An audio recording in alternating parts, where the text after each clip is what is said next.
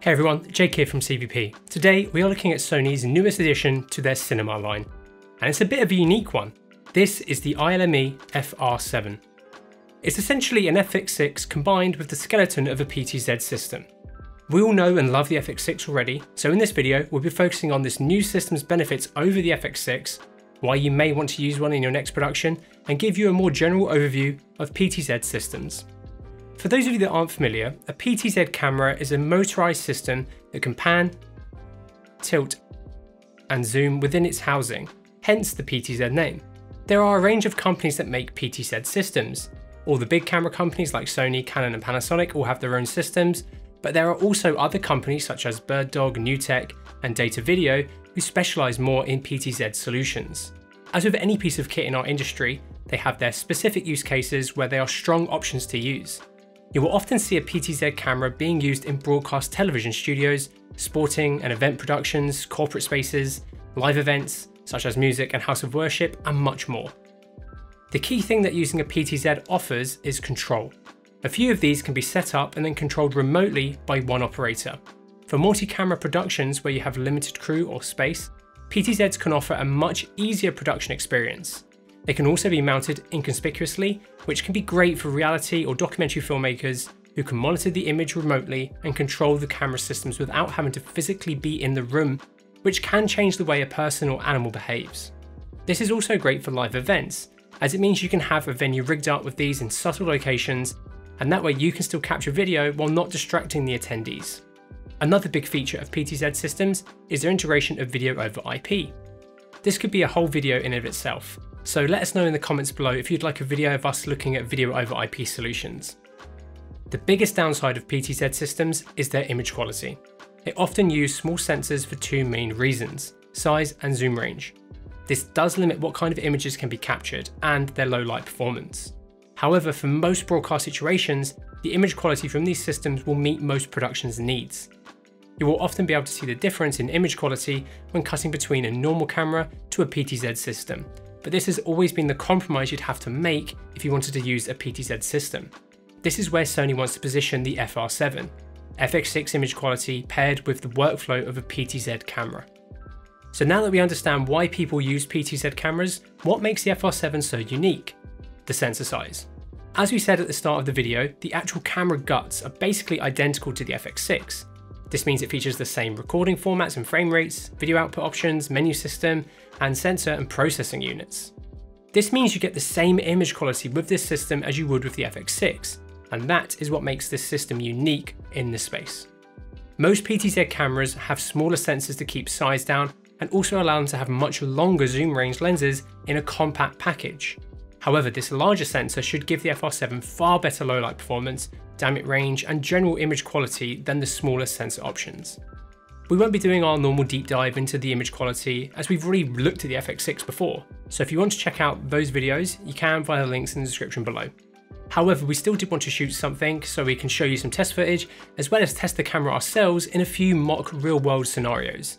We unfortunately didn't have another PTZ camera to use alongside the FR7 to have a multi-camera setup. The FR7 has a pretty typical set of I/O for a PTZ system. From left to right, you have the 19.5 volt DC power input for using the regular power supply. You then have the port for the single mode fiber output and a set of dip switches for controlling a few things. You then have a regular LAN port and then a timecode in BNC. You have both a 12G SDI and HDMI for video output.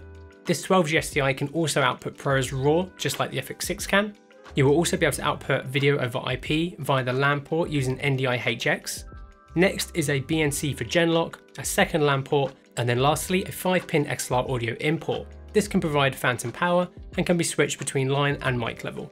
Another unique feature this camera has over other PTZ options is its ability to record directly to either CF Express Type A or UHS-2 SD cards. The camera features the same dual slot system as the FX6, and it features the same recording options as it as well, which means that media requirements are the same across both. You are able to output and record at the same time, which could be really helpful for productions requiring a mix of live production and recording for content after the initial production. When it comes to powering the system, you have two options. It uses the same DC 19.5 volt power supply that the FX6 uses. This means you will also be able to use the same DC power accessories. such as a regulated DC to D-tap cable, which will allow you to power the camera externally, or just off of mains, or some kind of generator like an EcoFlow with the power supply. The other way to power it is to do so over Ethernet using PoE++. It is a thirsty camera, so you will need a powerful switch or router for this, or you can grab a PoE injector, which will be the most cost-effective solution. As it's effectively an FX6, the FR7 features the same excellent autofocus system as well. You can adjust the exact same autofocus parameters as the FX6, and this would be good for this type of system where you may want to rely on its tracking of someone's face or general reliable autofocus. However, you will also be able to control the focus remotely with the correct lens. The FR7 is also rated as NC35 or less. NC stands for noise criterion, and it basically rates the amount of sound that is produced, and NC35 seems pretty low on the graph that I've seen. The system has 2 1/4" threads on the bottom, and it is decently flat, so you can easily sit it on a counter or other flat surface.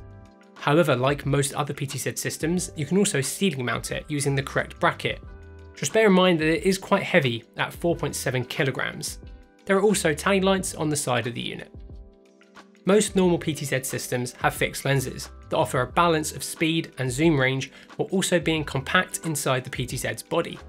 There have been some interchangeable lens PTZ systems through the years, but this is the first from Sony. The FR7 uses Sony's E-mount and allows the user to change lenses. However, there are some limitations. So Sony has produced a database of lenses that are compatible with the FR7. But of course, this will be something that will evolve and improve as Sony brings out new lenses and make current E-mount options compatible via firmware. When putting a different lens on, you will need to adjust the balance of the camera. This is easily done using the lever at the back of the system and then sliding the carriage back and forth until you get the new lens balanced. There's a good amount of resistance to this and it feels smooth to do. There's a scale here which is great for when you use different lenses. You can just note down what lens is which and then swap them really quickly. Sony have actually given us a few predetermined positions on the scale for a few different lenses, which you can see here. If you want to use larger, heavier lenses without using the PTZ function, you can lock off the pan and tilt and still use the camera as normal. This is done using this slider here. The system also has 15mm bars and a lens support, which is definitely worth using if you can to add extra rigidity to your configuration. Currently, this camera is definitely going to give you the best experience with Sony lenses that feature zoom servos, of which there are only a handful currently, with a lot of them only covering APS-C. The FR7 does have a Super 35 mode, but because of the camera's native 4K sensor, it does mean that you can only capture and output 1080p. However, you do get the extra reach, which could be good for some productions that don't need 4K. One workaround for this is to use clear image zoom. This allows you to digitally zoom in around by an extra 1.4 times in 4K or 2 times in Full HD, which could really help with coverage or let you get that little bit extra reach out of your lenses. You will lose a bit of quality because you are essentially upscaling a lower resolution up to 4K, but this could be handy for some productions that deem this loss in quality acceptable. You can still record and output 4K at the same time when using clear image zoom. The FR7 will be available with and without a kit lens, which is the 28-135mm powered zoom lens. The 28-135mm is now nearly 8 years old, and it's not the best lens optically, but it's a great size zoom given the features and coverage that it has. It is going to be one of the key lenses for the FR7 as it has the best zoom range currently for this system with full frame coverage, but this is still quite a low 4.8 times zoom range. And when you compare that to the optical ranges you can normally expect out of a PTZ system of upwards of 10 times, this will be a step backwards for people familiar with these systems. However, the flip side to this is that you can choose exactly what lens you want depending on the scenario, as you can with other interchangeable lens cameras. This means that you can get very different imagery out of this system than you can with a traditional PTZ. You just can't zoom as much, or at all if you're using a prime. I do wonder if Sony are planning on integrating a system so this can be used with broadcast lenses that also have zoom and focus servos. Sony recently released their 16-35mm powered zoom lens, and they have promised that more lenses with zoom servos built in will be coming soon. With the demo unit Sony sent us, they also sent an RM IP500, which is one of their PTZ camera control units. You can either connect this directly to a single FR7 using the Visca 42 port on the back of the IP500, or via a router using the LAN port, the latter being how we did it most of the time while testing. You can connect multiple cameras to this at once using this method and easily switch between them. Once configured, which is actually surprisingly simple, you can control a bunch. The menu system is essentially broken into controlling the camera or the remote head. You can fully control the camera and its menu system from here, adjusting everything you may want to on the fly. You can also control all of the parameters of the remote head's functions, and of course, the movement of the camera. You have this joystick for panning and tilting, a zoom rocker and dials for focus and exposure. You can dial in the sensitivity of all of these depending on what you need for a given shot or composition. I'm not some PTZ specialist, so this is the first time I'd really gone in deep with this controller and set up this whole system, so downloading the manual on my phone when we couldn't figure out something was a must. One of those moments was programming the recall presets. Recall presets essentially allow you to set the camera at a given position, focus and zoom, and then recall it. This could be good for having presets for a given show for given cameras. Take for example a cooking show.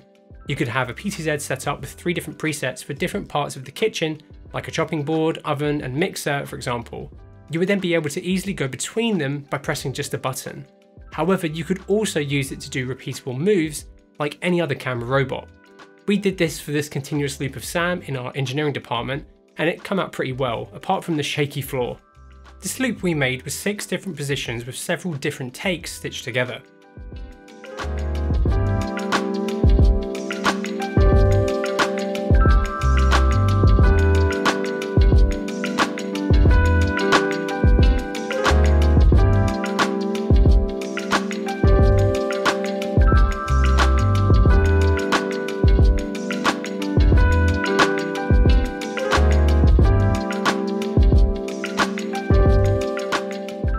Creating a preset is a bit of a process.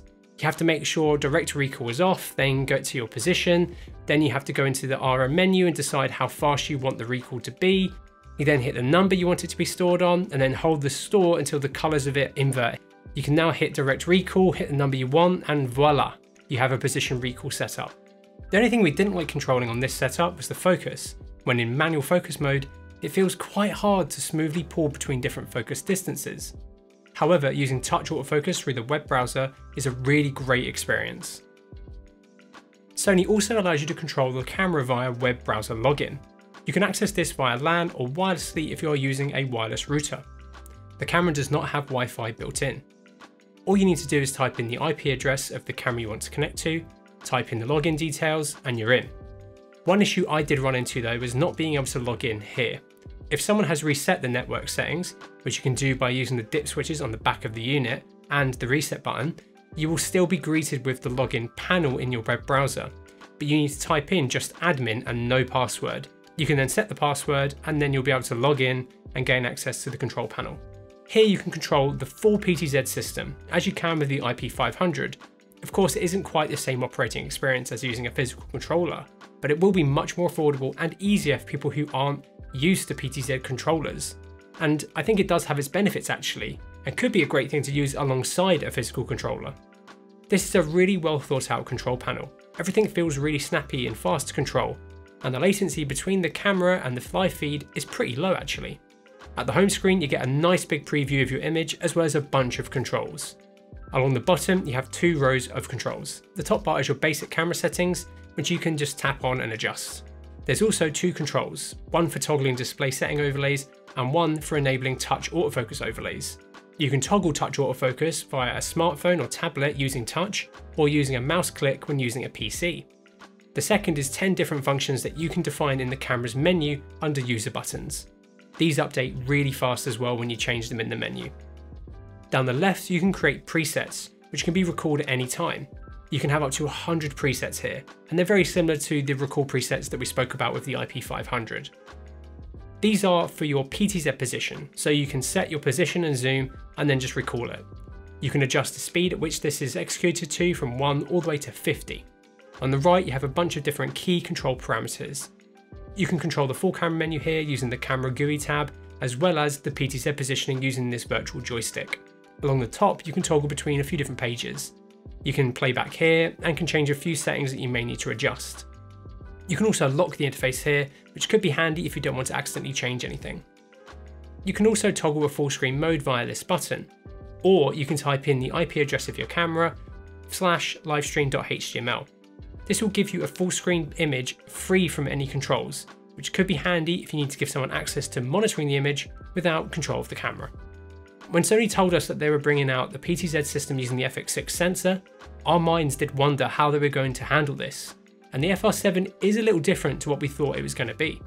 One of the big benefits of a PTZ system is to have a fully enclosed camera system inside a housing, and currently there isn't one for the FR7. A housing makes these systems less obvious when installed, and some are even weatherproof, which can be great for longer term outside installations.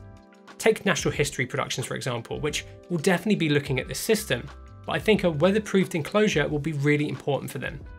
I'm sure someone will make one eventually for it, but this will most likely be limited to what lenses you can use with it. I'm also intrigued to see if Sony are going to offer this in different colours for different environments. Another huge feature of this camera is the interchangeable lens mount, and Sony are keen to see what lenses people use with this. However, with no power outputs on the camera itself, it does limit how easy it's going to be to use a more cinema orientated lens with full fizz systems attached. You will need to add an external power source, which will need mounting and cabling. Fingers crossed Sony release some more powered zoom lenses ASAP. So with all of this in mind, who exactly is this camera for? Well, while the robotic side of controlling the camera is great, key features that are going to define its user base are its integration into existing PTZ workflows. However, I do think that the fact that this is part of the cinema line will open it up to a new audience that may not have considered a PTZ solution before. The system doesn't have a concrete price yet, so do take this with a pinch of salt, but pricing is estimated to be around 11,000 euros or dollars, or roughly £9,300, but this can change. For up-to-date pricing, please head over to our website via the links in the description below. I don't think this will include any control units or any of the supplementary kit around it, so for a complete package, you will have the price pushed up a good bit. This is expensive for a PTZ system, and from a cinematic and budget perspective, using a gimbal like the RS3 or motion control head with an FX6 or other camera will probably be a smarter option for most. However, what you are really paying for here is the control of the PTZ system within the larger existing ecosystem of accessories that sit around it. And if you want the excellent image quality the FX6 can provide within a PTZ system and workflow, there really isn't anything else like the FR7 on the market. Whatever is best for you will depend on what you need, but I think it's at least cool to see Sony pushing their existing line. I just hope the fact that they've started making these means that FX6 stock is going to be better as soon as possible, as I know lots of you guys are still waiting for yours patiently. This is just our initial look and thoughts after a short time of this unit, so if you have any other questions, please do let us know. Anyway, what do you think of the FR7? Let us know in the comments below. And if you like the video, please give it a like and maybe consider subscribing so you don't miss out on our awesome upcoming content. And thank you so much for watching.